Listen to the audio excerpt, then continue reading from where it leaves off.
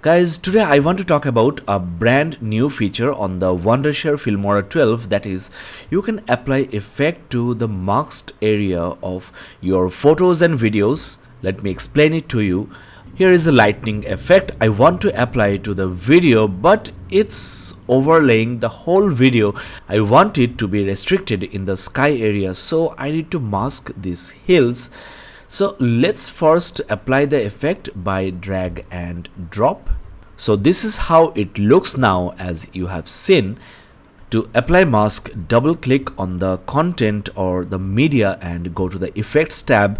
Here you get to see the effects that is applied, and you get the mask option, rectangular, circle and custom.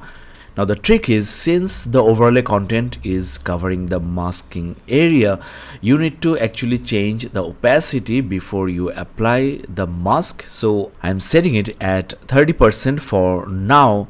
Among these three masking tools, we need to go for the custom mode this time because of the uneven area to be masked, and you get a small magnifier window for the proper masking. So just simply mask the area just like the way I'm showing you. It will not take that much time, but it's worth it.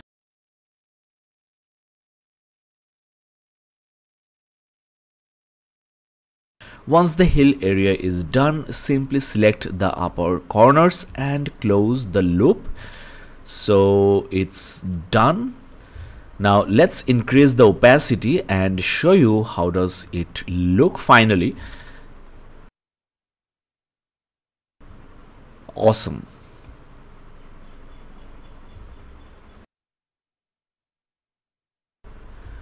Due to the masking, the hilltops are too sharp and looks a little bit unrealistic, so you can actually change the blur strength, which will make the mask borders a little bit blurry and more realistic. You can also change the opacity of the masked area.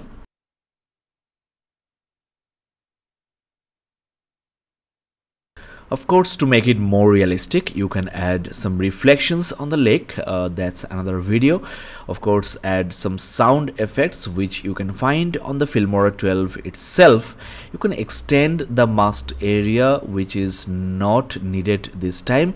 So this is the way you can add maybe snowfall or rainfall outside of your window. Simply mask the window area. There are so many things you can do with this effect mask feature.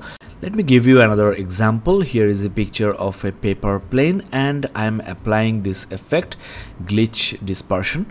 So the whole image is glitching, but if we can mask the paper plane, it will look really cool. Let's try to mask it with the rectangular tool. It's so easy to do with the rectangular tool, and most suitable for straight lines, and you can of course create more points in between. So it's done. Now let's see what happens.